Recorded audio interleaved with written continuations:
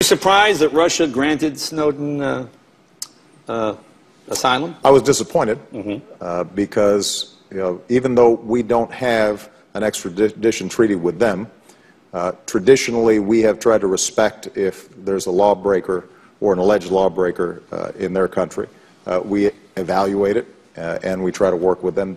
They didn't do that with us, and in some ways it's reflective of some underlying challenges that we've had with Russia lately. Right.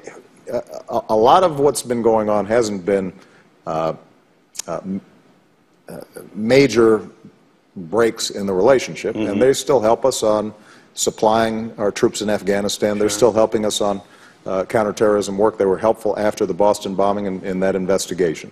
And so there's still a lot of business that we can do with them, but there have been times where they slip back into Cold War thinking and a Cold War mentality. And what I consistently say to them, and what I say to President Putin, is that's the past, and we've got to think about the future, and there's no reason why we shouldn't be able to cooperate more effectively than we do. And Putin's. Let me ask you about this, the NSA leaker, Edward Snowden. Some call him a whistleblower. What do you call him?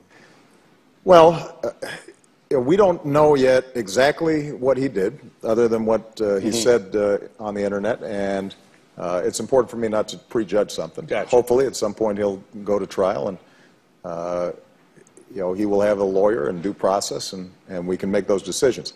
I can tell you that there are ways, if you think that the government is abusing a program, of coming forward. In fact, I, through executive order, signed whistleblower protection for intelligence officers or people who are involved in the intelligence industry. So you don't have to break the law.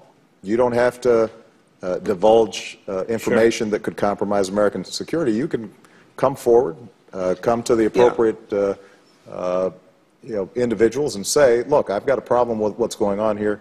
I'm not sure whether it's being done properly.